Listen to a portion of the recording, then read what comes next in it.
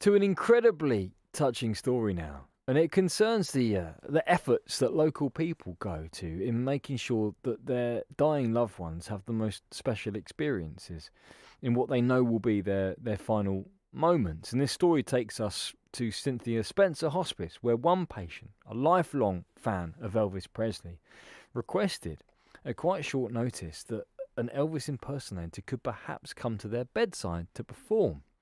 Well, the hospice team put out an appeal on social media, and talented local performer Paul Robinson answered the call. The room was decorated in Elvis paraphernalia, and when Paul arrived, he didn't disappoint. He was incredible to look at. The hair, the sideburns, the jumpsuit. Well, Jamie Smith was charge nurse at the hospice on that day, and he told me how this request came about. It was about 2 or 3 weeks ago, and I believe the consultant was doing his ward round as always, and this patient had made it clear that she was a huge fan of Elvis Presley. She'd always wanted to go to Graceland, never quite able to do it, but loved Elvis, loved all his music, really wanted to see the film, and it was just from there really that this idea stemmed, and the Cynthia Spencer Hospice fundraising team got behind it and basically made so many wishes come true for this wonderful lady. And we had this Elvis impersonator come in, Paul Robinson, who was fantastic. The fundraising team funded cardboard cutouts of Elvis, which were around the lady's bed. She had an Elvis t-shirt. She was bought a blanket. And there was Elvis Presley masks, which were being held or worn by the staff. So all in all, it was just such a special occasion. It's really what hospice care is all about. It's a terrific thing you all did together. And I mean, I've seen a picture of Paul. He looked great. He really looked the part. For anyone that's not seen the picture, describe what Paul was wearing on the day. It's exactly how you imagine Elvis to be in his prime. He looked like Elvis and he sounded like Elvis.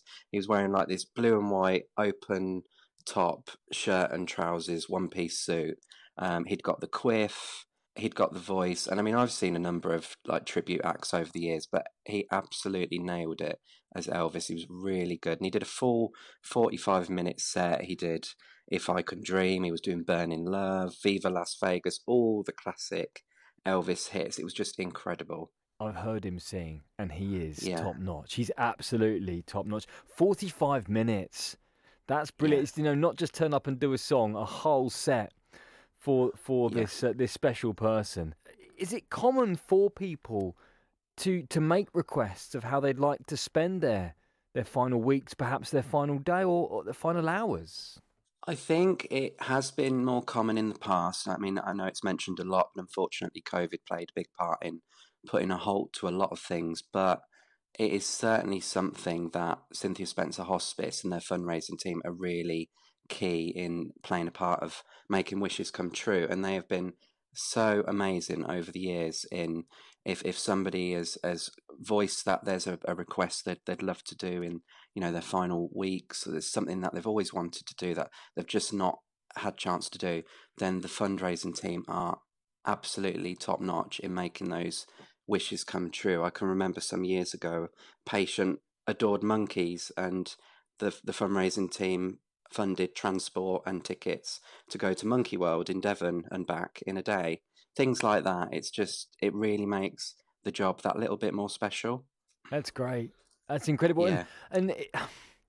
How do these conversations take place? I'll be honest, I struggle with the idea that someone is unwell and they know that the end is coming. It's a position that I can't put my brain into that space. I can't imagine how it is to feel like that. And do these requests, do they come up in conversations towards the end of their time at the hospice, or are there some people that have always known that if that time comes, this is exactly what they want to do? I think, like you touched on, Tim, it's more about in conversation. I mean, obviously, there's several people involved in that individual's care. So you've got nurses, healthcare assistants, doctors that are all seeing the patient throughout the day. Maybe the patient's having a wash and it comes up in conversation what they've been watching on TV or what they've listened to on the radio, who they love, things like that. And I think that's where these ideas generally stem from, and it goes from there, really. And obviously, patients talk about experiences, holidays they've had, family come and visit. So these conversations kind of naturally come about.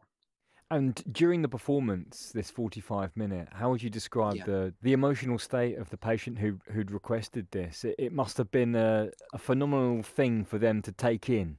Yes. Yeah. It was incredibly emotional, I think, not just for the patient, even I think the staff that was seeing it, because it's been such a long time since these kind of things have happened, for obvious reasons.